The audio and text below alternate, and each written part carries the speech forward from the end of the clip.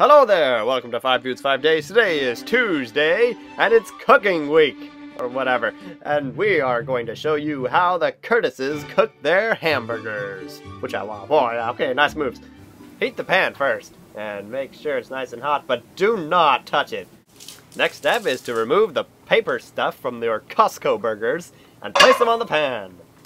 Remember that even Costco ground beef is filthy stuff, so you gotta make sure you wash your hands as good as you can get them.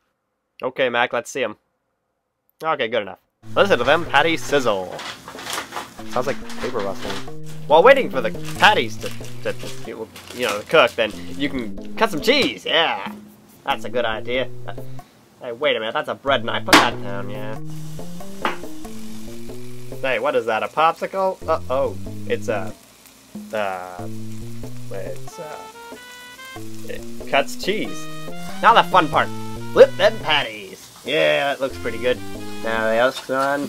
It's usually a good idea to use a spatula for this, but you can use your hands if you really don't have a spatula. But seriously, who doesn't have a spatula? That'd be kind of strange. And now you wait for a little while. Or a long while. Until they look something like this. So now you get to flip them again. Yeah. Flip. Now you get to cut some onions with the thing that cuts cheese, I guess. And it's best that you put the onions in the pan that you're cooking the hamburgers in. Not your eyes. Don't put them in your eyes. That would hurt. There you are. Those will go good with your hamburgers. Another optional sighting is the French fries. Fries go really good with burgers. At least, I think so. I mean, especially when you have Five Guys. You know, Five Guys burgers and fries. Don't forget to salt them. Salt, salt, salt. Say, doesn't this camera angle look a little familiar? By the third flip, it's time to add the cheese. Doesn't that stuff look good? I'm hungry! And now it's time to go call everybody who's supposed to be eating dinner right now, but they're not because they're waiting for dinner to be ready. You gotta inform them, you know? And don't forget the beans! The beans! Very important.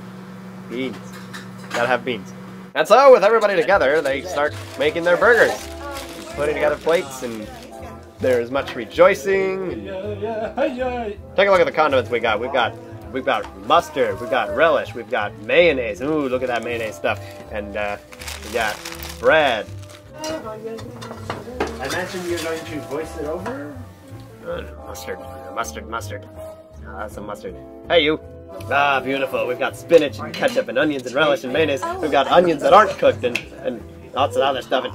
Come on, Mom. Hey, what'd I tell you about forgetting the beans? Don't. Okay, we finally got everything together, and we're ready to eat. That stuff looks good. Oh, yeah. All them condiments put together in a big mixture of American food.